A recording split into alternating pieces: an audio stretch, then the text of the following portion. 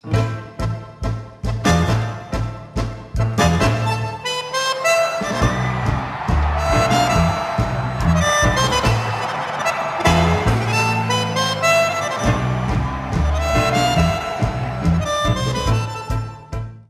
volgend jaar natuurlijk de dames van SCSC, maar daarnaast werk je er nog bij, want wat doe je precies? Ik ben civiel ingenieur en ik werk als werkvoorbereider bij Heijmans Beton en Waterbouw. En heel kort gezegd werk ik in infrastructuurprojecten. Nou, ik ben sinds februari gestart in het management traineeship bij Randstad.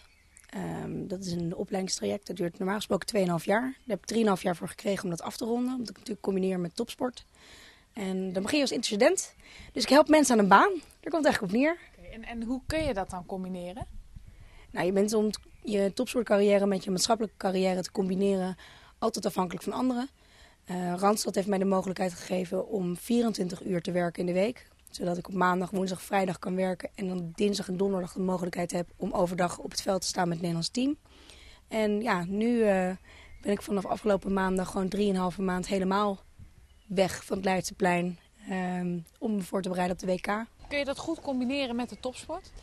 Ik moet zeggen van wel. Ik werk vaak aan projecten die goed inpassen in het schema van het Nederlands elftal. Nu ben ik ook weer een tijdje met onbetaald verlof, maar we kijken altijd precies naar de data en dan richt Heijmans dat zo in. Ja, nou hoor ik jou zeggen onbetaald verlof, want je bent natuurlijk bezig met de voorbereiding op het WK. Komt er dus geen geld binnen. Hoe ga je eigenlijk om met geld? Ja, nou ja, goed. Ik heb natuurlijk het geluk dat NOC-NSF een deel van mijn salaris aan Heijmans betaalt. Dus ik krijg nog wel een deel van mijn salaris tijdens deze periode. En ja, verder is het gewoon goed kijken naar wat wel kan en niet kan. En er bewust mee omgaan. Maar dat leer je eigenlijk gedurende de jaren. Ja, want is dat ook iets wat jij bijvoorbeeld met jouw teamgenoten van Oranje bespreekt? Hè? Geef je daar wel eens advies in?